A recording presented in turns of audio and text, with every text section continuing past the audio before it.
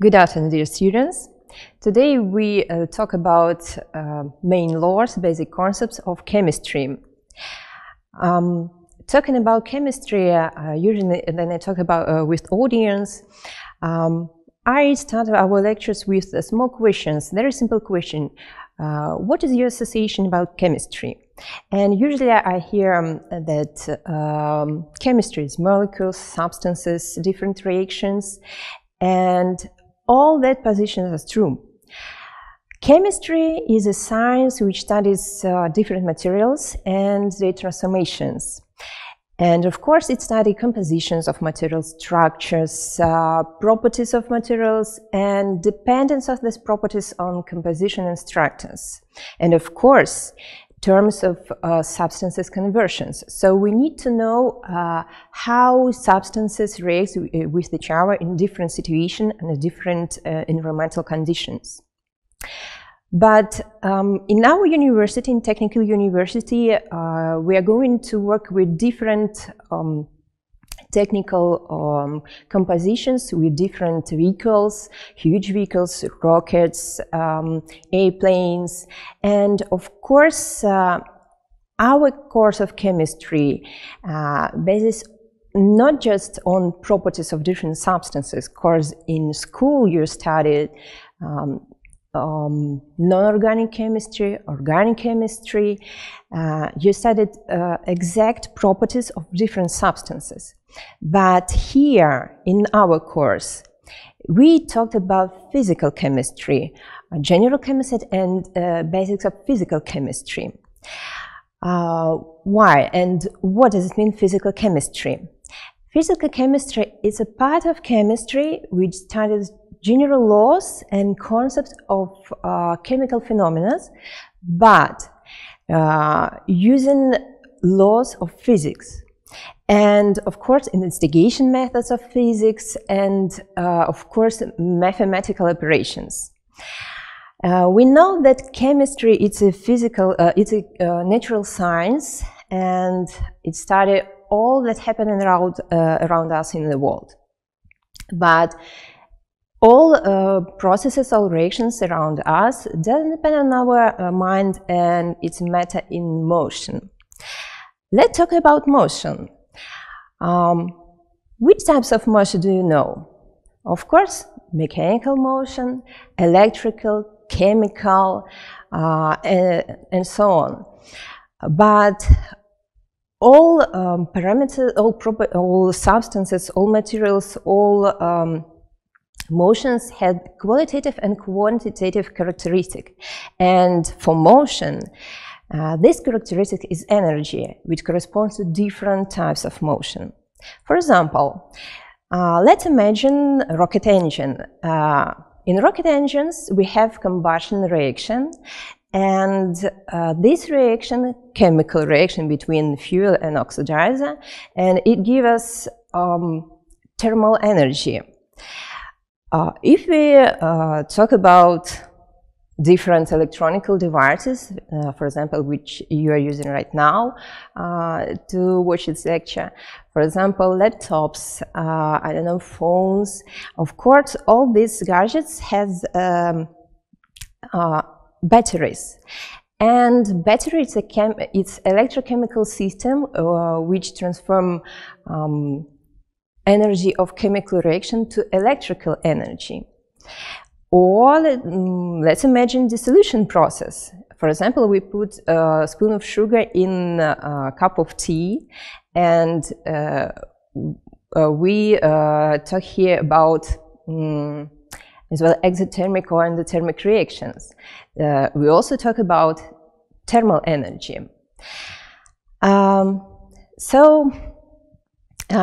The main studying object in our course, in the course of chemistry, is a substance, and matter appears into different substances.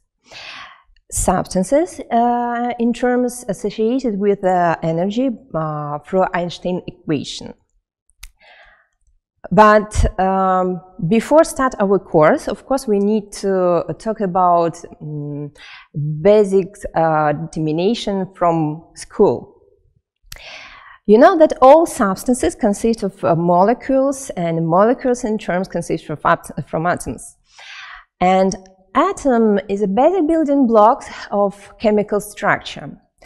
Atom, very small, low-weight neutral particle, unless they have undergo addition or loss of electrons to produce negatively charged or positively charged atoms, which are known as ions. More widely about ions we'll talk in future lectures. What is an element? Element is a group of atoms of only one type, and element is defined as a matter that cannot be broken down further by chemical methods. You know that each element can be identified by numbers of protons and neutrons, as you see in the picture, which contain the nucleus. And around this nucleus we have a sphere consists of electrons, a special number of electrons. All atoms form molecule. Molecule is a different group of atoms that chemically bounded together. So they are bounded by an attractive force of different nature. But in our course, we of course need to talk about mole and the concept of mole. Let's imagine that we want to produce solution of acetic acid. And if you want to prepare this solution, for example, we need to take 10 grams of ethanol. But 10 grams of ethanol contains contained by a huge number of molecules. For example, especially 10 grams of ethanol contains 1.31 multiplied 10 power 23. So it's truly a huge number, and of course it's inconvenient. That's why in course of chemistry we use such parameter as a mole. What does it mean, mole? Mole is defined as the quantity of a given substance that contains many molecules or formula units as a number of atoms in 12 grams of isotope carbon-12. For example, here 1 mole of ethanol contains the same number of ethanol molecules as 12 grams of carbon isotope 12 as well considered. And in the chemical course and in the physical course, then these 12 grams of carbon isotope carbon-12 is called like Avogadro's number.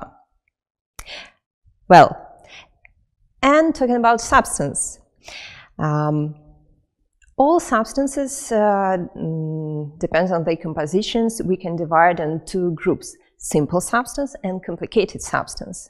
As you see in the pictures, here we have two examples, and simple substance composed of atoms of the same element, for example, oxygen, hydrogen, sodium, potassium, calcium, and so on.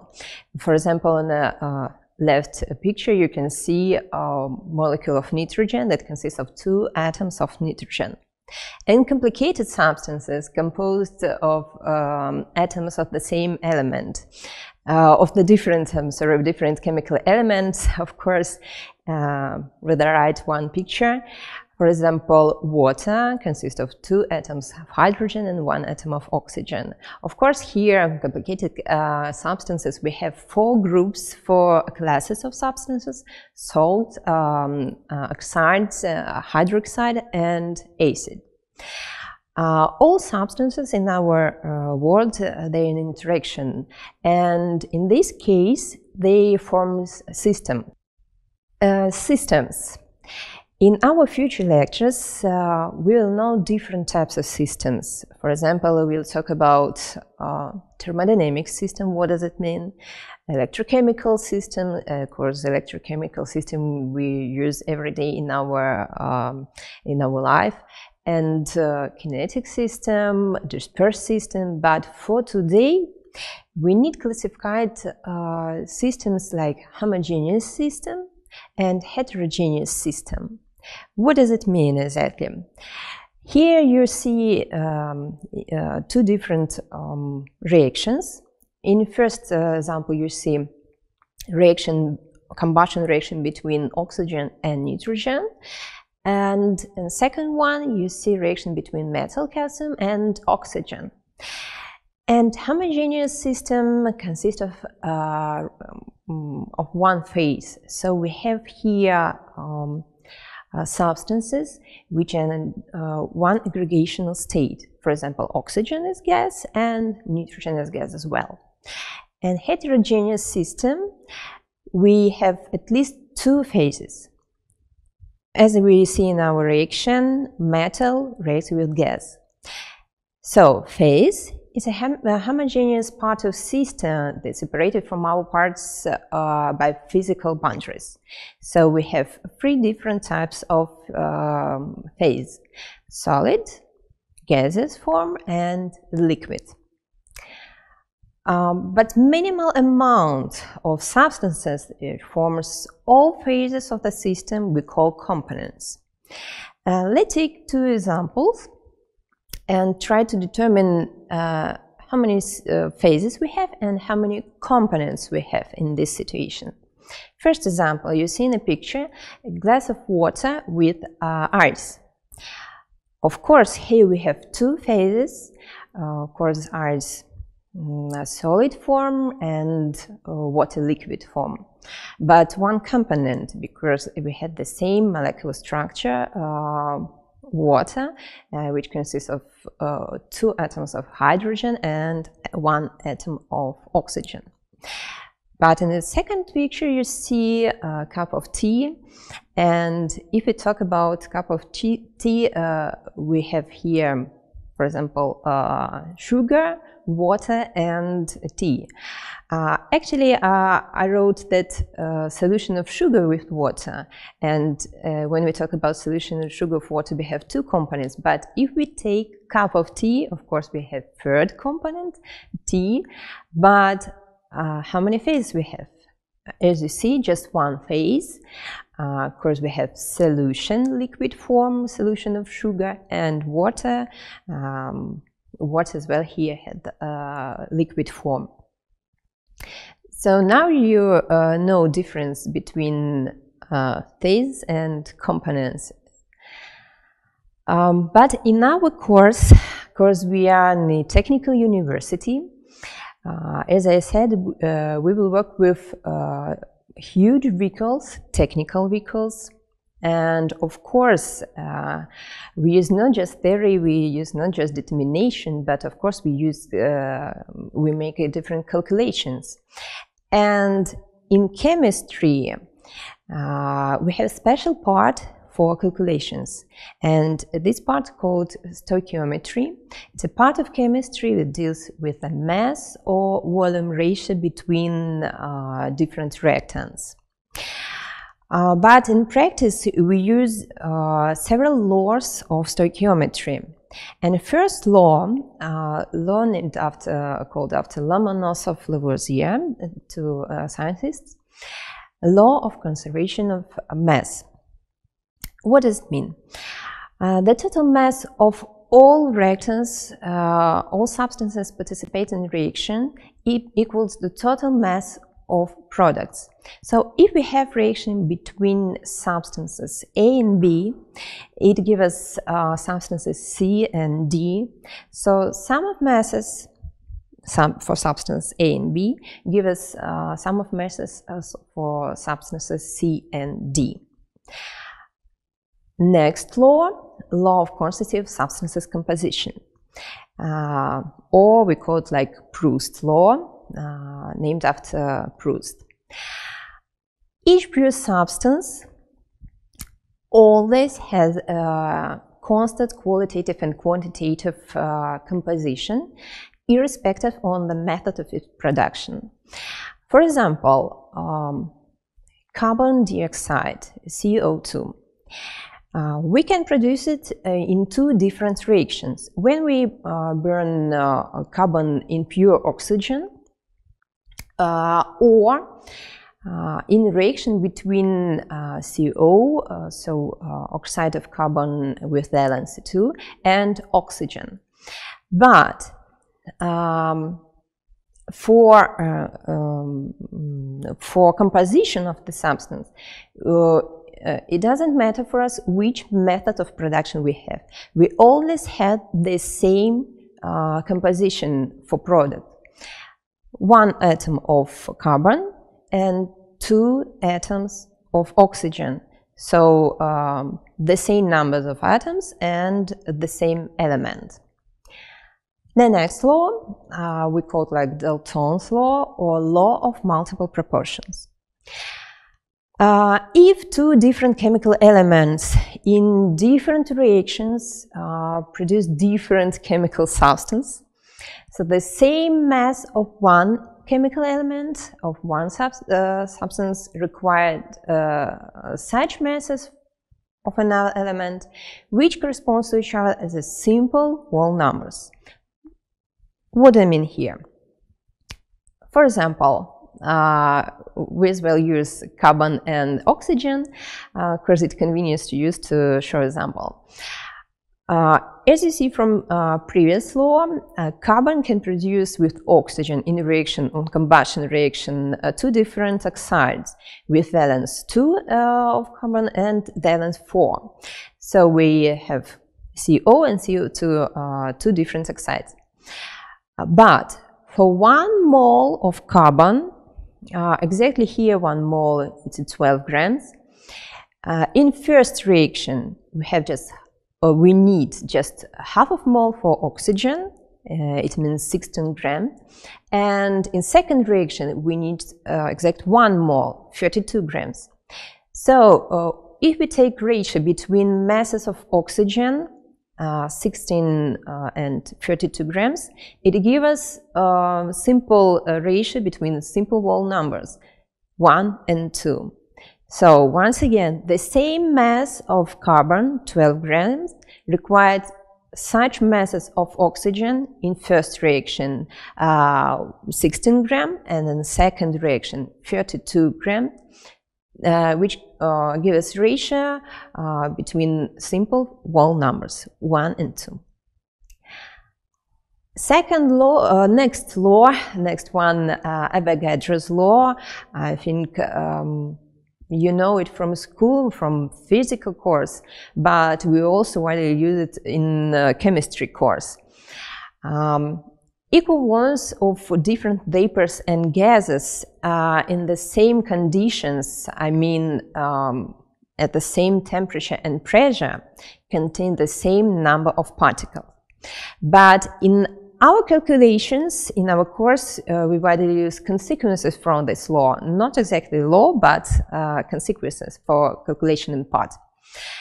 First consequence tells us that 1 mole of all gases and vapors in normal conditions, what does mean normal condition?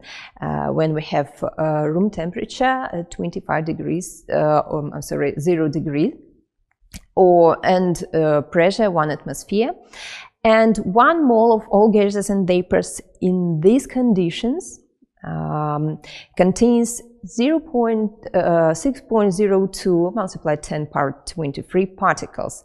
As you already know, we call it like Avogadro number. And 1 mole of all these gases and vapors takes 22.4 liters. We call it like molar volume. In the same conditions, in normal conditions, 1 atmosphere is pressure and temperature 0 per Celsius. Also, we use third consequence from Avogadro's law that tell us that relative density of one gas over another gas is equal to the ratio of their molar masses. So if we want to calculate mass of any gas and a known gas, we can take a molar mass of known gas, for example, air, oxygen, and so on, and multiply it on relative density of this gas. So here you see M is molar mass, M1 molar mass of unknown gas, and D is relative density. Next law as well we call Dalton's law, law of partial pressures. The pressure of mixture of different gases, non-interacting chemical gases, ideal gases, is equal to the sum of their partial pressure. So here you see formula how we can calculate pressure of all this mixture. As I already said, it's the sum of partial pressure of different gases I. Next law, Richter's law, equivalence law. From the second law, law of Proust, law of constancy of a different substance, it follows that all substances react in strictly defined proportions. But before we say exactly equivalence law, we need to tell about equivalent mass, because from school you know what does it mean molar mass. It's a mass of 1 mole of different substance, but here exactly in equivalence law, or in our course, we'll use equivalent mass, mass of one equivalent. What does it mean? It's a weight of substance which reacts or replaced in reaction 1 part by weight of hydrogen or 8 parts by weight of oxygen. Why exactly 1 part or 8 parts in this determination? We'll see a bit later in example. We can calculate equivalent mass both for simple substance and for complicated substance.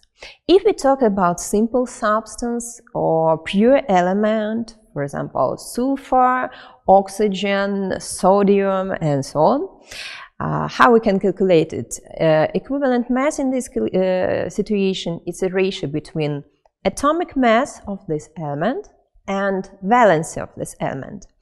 And here we need to note that valency of some elements variable. For example, sulfur has valency 2, valency 4, 6, but in this situation we need to know exactly in which substance we use this element. This is for pure element or simple substance. Then we need to know how to calculate equivalent mass for different complicated substance. As I already said, we have 4 groups, 4 classes of different substance, I mean complicated substance. Of course, hydroxides, acids, salts, and oxides. Most of hydroxides are alkali, so to calculate equivalent mass for alkali, instead of atomic mass, we use, of course, molar mass of its alkali. And we need to divide this molar mass on numbers of hydroxide groups, so numbers of OH groups in this alkali. For example, if we talk about sodium hydroxide, here we have just 1 group, so we divide by 1. For acid, almost the same situation. We need to take molar mass of acid, but in this situation we divided on numbers of hydrogen cations. Exactly, I read here cations, not numbers of atoms, pure hydrogen atoms, because in organic acid, not all atoms in dissociation process give us cations. So to calculate equivalent mass of acid, we need to take molar mass and divide on numbers of hydrogen cations. What about salt and oxide? As well, we use molar mass of salt and divide on numbers of metals which forms this salt and valency of this metal.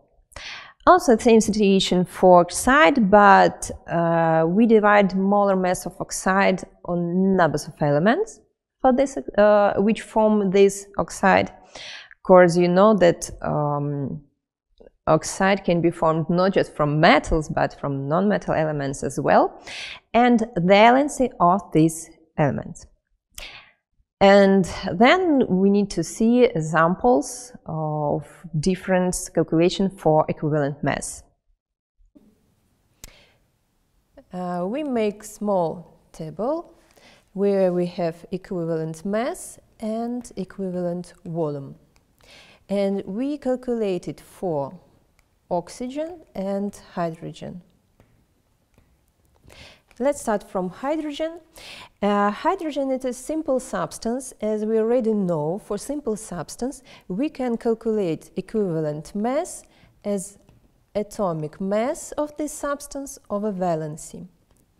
For hydrogen, atomic mass equal 1 according to periodic table, and valency of hydrogen as well 1.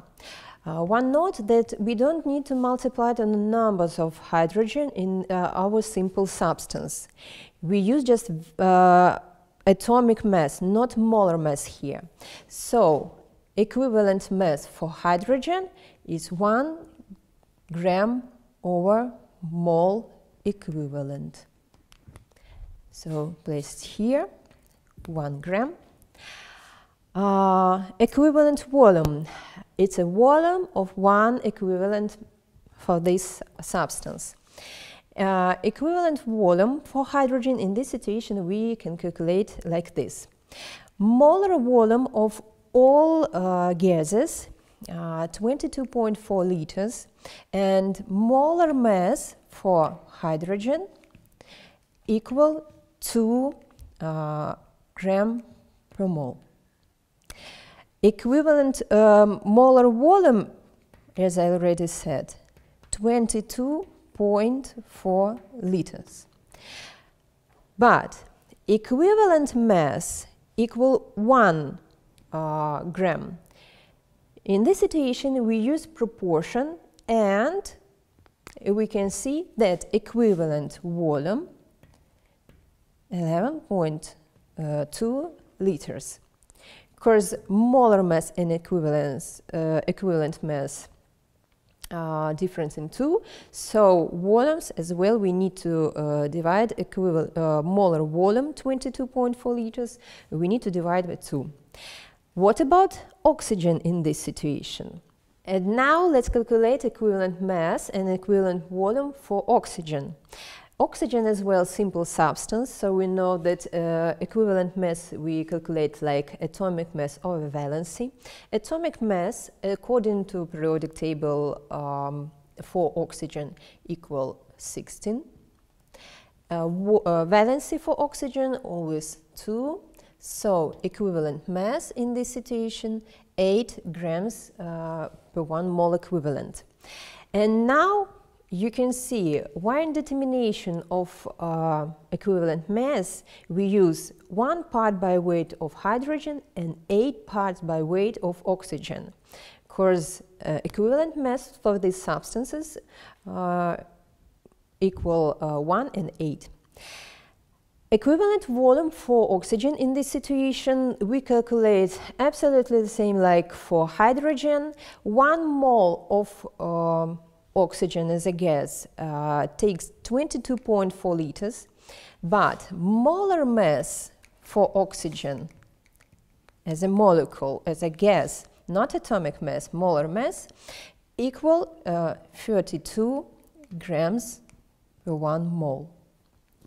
So in this situation, a difference in equivalent mass and molar mass in 4, so we need to divide molar volume 22.4 liter by 4 in this situation. Equivalent volume for oxygen 5.6 liters. I ask you to keep in mind these four numbers, because we need to use, and we are going to use it in our future calculations, our future examples, and as I said, in electrochemical processes, in corrosion, and in electrolysis, and so on.